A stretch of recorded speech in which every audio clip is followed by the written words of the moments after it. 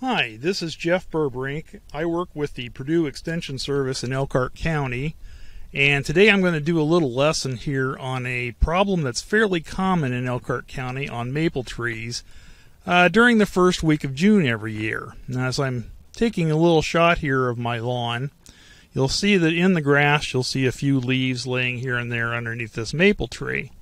And it's a normal maple tree, really hasn't got any issues or anything like that, but their leaves are falling off.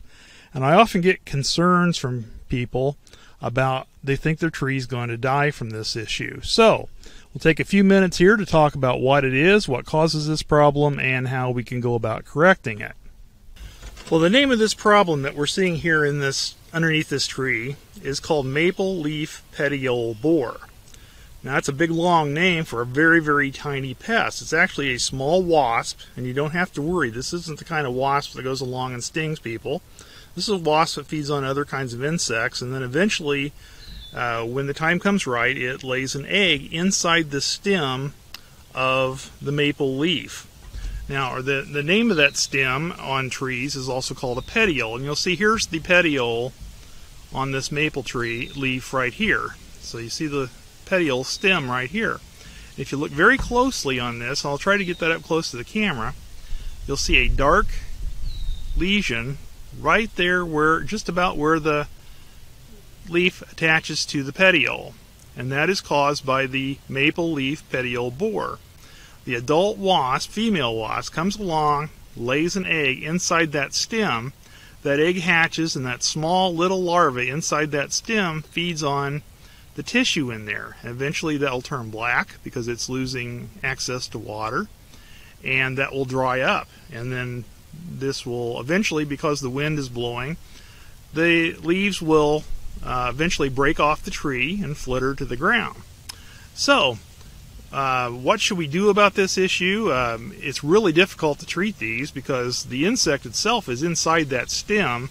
No insecticide in the world is really going to get to it and really do very much. So then you have to look at the number of leaves that are underneath the tree and say, is this really going to cause us a problem? And the answer is no. It's going to be less than 5% of the leaves on the tree. Really, that is not a big issue. The leaves themselves will easily dry up and get chopped up by a lawnmower, or if you're a real picky person, you can go ahead and pick those leaves up and just destroy them.